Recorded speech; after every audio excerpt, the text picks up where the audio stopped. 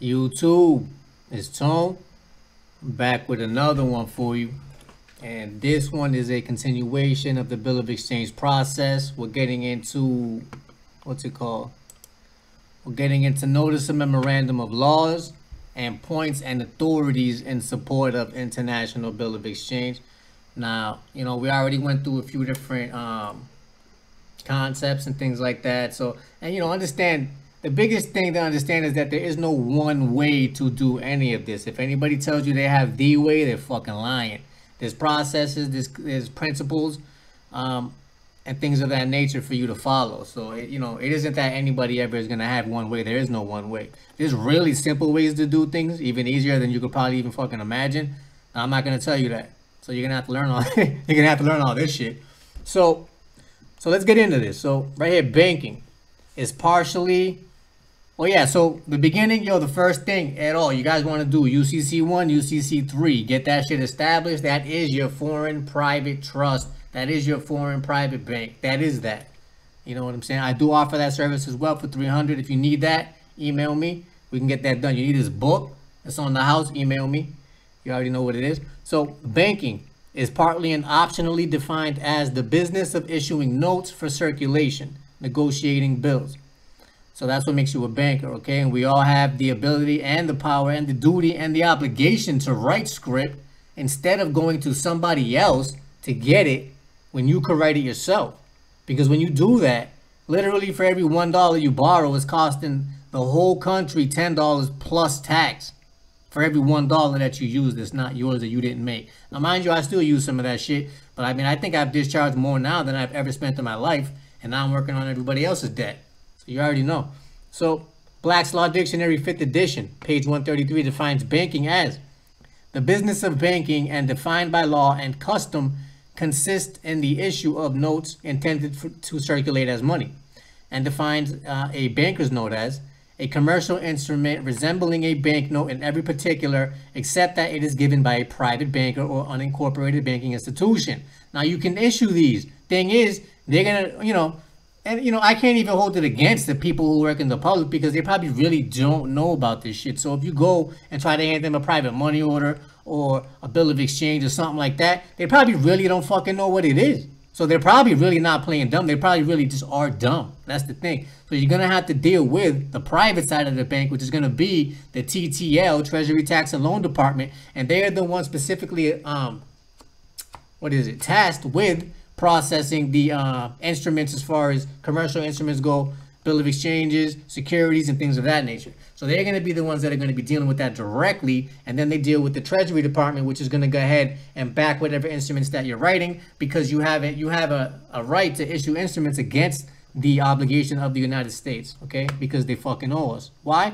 Because we gave them the privilege to operate their business on our soil, and if they don't like that shit, then they can fucking leave. It's real simple. Not even that complicated. So a commercial instrument resembling a banknote in every particular, except that it is given by a private banker, that's you and I, an unincorporated banking institution, that's you and I. That's part of the NBA, the National Banking Association, that's us. So federal statute does not specifically define national bank, and keep in mind that when you hear the word national, it's making reference to the people, okay? So national bank and National Banking Association, and sections where these uses are legislated on to exclude a private banker or unincorporated banking institution. It does define these terms to the exclusion of such persons in the chapters and sections where the issue and circulation of notes by national banks has been repealed or forbidden. In the absence of a statutory definition, courts give terms their ordinary meaning. And now, mind you, there usually is a statutory definition. You're just not going to find it in a regular dictionary. So you're going to have to find it in their copywritten fucking private dictionaries as well. Because when you're dealing with statutes, codes and statutes, you're dealing with private copywritten code that is their shit. So that's why they can fucking change it, because that shit is not really law. It's just fucking corporate policy. So they can change that shit if you wonder why they can. And if you wonder why they could write these codes and statutes that are in direct violation to the Constitution, it's because that shit has nothing to do with private fucking contracts. So I could have a private contract that if you disagree with what I say, right, then I could just kill you, and there will be no repercussions. Me and you can make that contract. We can do that. And then when they find your body, they can't even do nothing because we made that contract. They cannot interfere with private contracts. They cannot do it. So, and mind you, these people are already signed up to be killed when we find out that they're violating our shit, okay?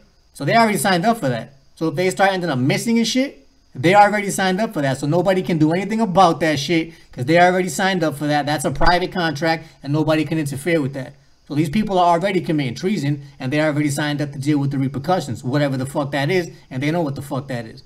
So we have stated time and time and again that courts must presume that a legislature says in a statute what it means and means what it says in a statute. Now that's not always the case, right? Because they're going to go ahead and use words that look like English, but they're not, okay? So the legislative purpose is expressed by the ordinary meaning of the words used. And you know that that's not the case because they always try to play games with the words that they use.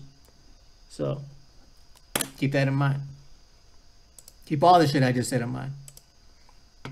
Therefore, as noted above, the legal definitions relating to legal tender have been written by Congress and maintained as such to be both exclusive where necessary and inclusive where appropriate.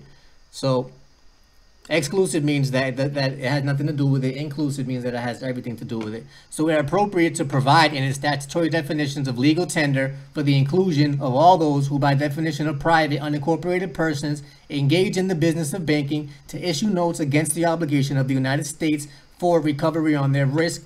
Okay, so and the risk is that they went ahead and pledged everybody's labor and all of their possessions to back the national debt in order to keep the country going. So you have every right to issue instruments against that risk because we're the ones taking the risk, not them. They're fucking gambling with all your shit and they're probably gonna fucking lose it all. Okay, so you have every right to take that shit back. So whose private assets and property are being used to collateralize the obligations of the United States since 1933, as collectively and nationally constituting a legal class of persons being a national bank, that is you and I, or National Banking Association, that's us, S.B.A.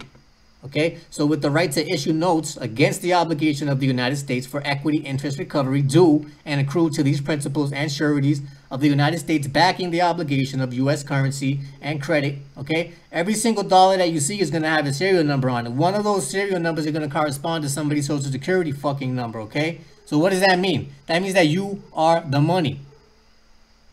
So don't you think you fucking owed something for that? As a means for the legal tender to discharge of lawful debts in commerce, as remedy, do them in conjunction with the U.S. obligations to the discharge that portion of the public debt which is provided for in the present financial reorganization, still in effect and ongoing since 1933. Almost 100 years, these motherfuckers have not figured out how to get. I mean, of course they could have figured it out. They chose not to. So for over 100 years, they purposely and literally kept you in slavery because they fucking felt like it. And really, I mean, you fucking dealt with it and you allowed them to do that shit if you want to be real. So, and I mean, so did I, right? Not anymore, though. So, H.J.R. 192 further declared, every provision which purports to give the obligee a right to require payment in gold or a particular kind of coin or currency is declared to be against public policy, and no such provision shall be made with respect to any obligation hereinafter incurred. What that is saying is that nobody can demand any certain species of currency from you because we already did the rescission of the gold clause, so gold is no longer allowed. They can't even demand real fucking money. All that we can do is discharge any debts that come into play. So there's only credits and there's debits. That's all. That's all. So, and it don't matter what the fuck form it comes in, they're gonna have to accept that shit, and law backs that up as well. Because if you go ahead and attempt to discharge an obligation with one of your instruments and they refuse that shit, UCC 3-104 says that that payment is tendered whether they fucking like it or not, and the debt is discharged. You can take them to court and make them pay for that shit times 10 if they got a fucking problem with that. So making way for discharge and recovery on U.S. corporate public debt due the principles and sureties of the United States, providing as public policy for the discharge of every obligation, including every obligation of and to the United States dollar for dollar, allowing those backing the U.S. financial reorganization to recover it by discharging an obligation they owe to the United States or its subcorporate entities against the same amount of the obligation of the United States owed to them, thus providing the remedy for the discharge and orderly recovery of equity interest in the U.S. corporate public debt due the sureties, principals, and holders of the United States discharging that portion of the public debt without expansion of credit, debt, or obligation on the United States or these its prime creditors, which is us, It was intended to satisfy equitable remedy, but gaining for each bearer of such note discharge of obligation equivalent in the value of dollar for dollar to any and all lawful money of the United States. So what this is saying is that you have every right to go ahead and discharge any debts that are incurred in the United States for anybody. That's what I fucking do it for everybody. It ain't only you that you can do it for. You can fucking do it for everybody because we're all bankers. So everybody's signing themselves into debt and sending it to me, and I'm fucking signing them out. Really that simple. We are all bankers, and all of us can do this shit. And all of us should do this shit. So those who constitute an association nationwide of private, unincorporated persons engaged in the business of banking to issue notes against these obligations of the United States, do them, and it's do you, whose private property is at risk to collateralize the government, and it is at risk. You see what the fuck's going on right now? You don't think that your shit is at risk? The government's debt and currency by legal definition, a national banking association, such notes issued against these obligations of the United States to that part of the public debt due its principals and sureties are required by law to be accepted as legal tender. Are required by law to be accepted as legal tender of payment for all debts, public and private, and, as we have seen, are defined in law as obligations of the United States on the same par and category with Federal Reserve notes and other currency and legal tender obligations. Okay? Are required by law to be accepted as legal tender of payment for all debts, public and private, and as we have seen, are defined in law as obligations of the United States on the same par and category with Federal Reserve notes. Same fucking thing. This is what is asserted in the tender presented to the bank for deposit, and the government has said nothing to the contrary. What the fuck are they going to say anyway? Nobody gives a fuck what they say. They work for you. What are they really going to say? Would we question that this is exactly what Congress has provided for in these statutes and codes in the public debt and obligations of the United States, and that is the remedy codified in statutory law and definition we have cited here, even though it is never discussed? It is never discussed. Why the fuck is that? Under this remedy for discharge of the public debt and recovery for its principals and sureties, two debts that would have been discharged in Federal Reserve debt note instruments or checks drawn on the same, equally expanding the public debt by those transactions, which means that they're forcing you to use Federal Reserve notes for the purpose of never actually discharging the debt, but only fucking making it worse. That's why they're forcing it. And discharge against a single public debt of the corporate United States and its sub-corporate entities to its prime creditor with the expansion of the use of Federal Reserve debt note instruments as currency and credit. And so without the expansion of public debt and debt instruments in the monetary system and the expansion of the public debt as burden upon the entire financial system and its principals and sureties, the recover remedy was intended to relieve. So what they're saying here is that it doesn't even fucking make sense to use Federal Reserve notes, because every time you do, you're literally making the debt worse. Okay? Like literally making the fucking debt worse. Now you motherfuckers are bank. So all the bankers out there, all the financial institutions, everybody working for the government can't fucking figure that out, or are they going out of their way not to figure that out? So you gotta fucking notice these dickheads with this. You gotta notice them with that, so that way they can't pretend they have never seen that. And then if they move forward, they're knowingly committing crimes and treason against the fucking people. But you do have to notice them.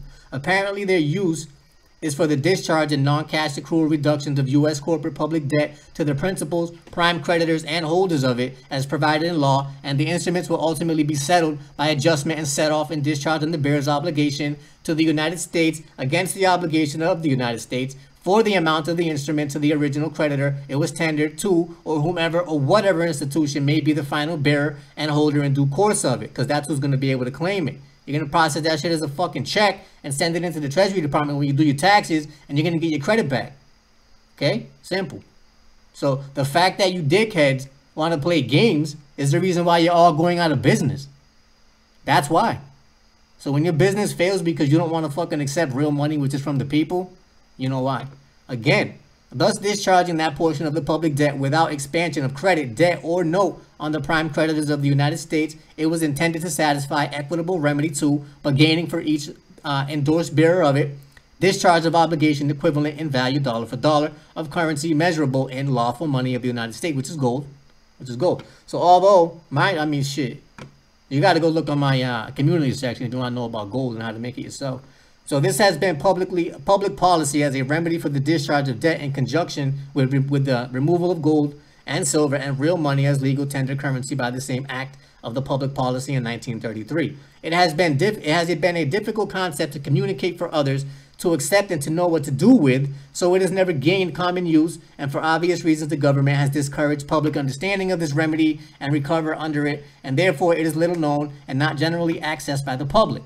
Which makes sense because it is a private action, so you wouldn't necessarily hear about this shit in the public, but it should be spoken about nonetheless, because we're having a fucking big problem in the public for the reason that nobody's talking about this shit privately. But it is still an obligation of the United States, has bound itself to and provided for it in statutory law, okay? So it's not a fucking theory, okay? United States still accepts these non-cash accrual exchanges today as a matter of law and equity, so is the experience of many who have accessed the remedy and exercise. So this is really what's going on right now. A lot of things to keep in mind, lot of you know, it is a multifaceted concept, but, you know, if you don't take the time to sit down and learn this shit, you're literally going to have to work until you fucking die. And that's a choice that you're going to have to make. So, with that said, it is a game of chess. Stop playing checkers with these clowns. That's what I got for you for now. Until we meet again.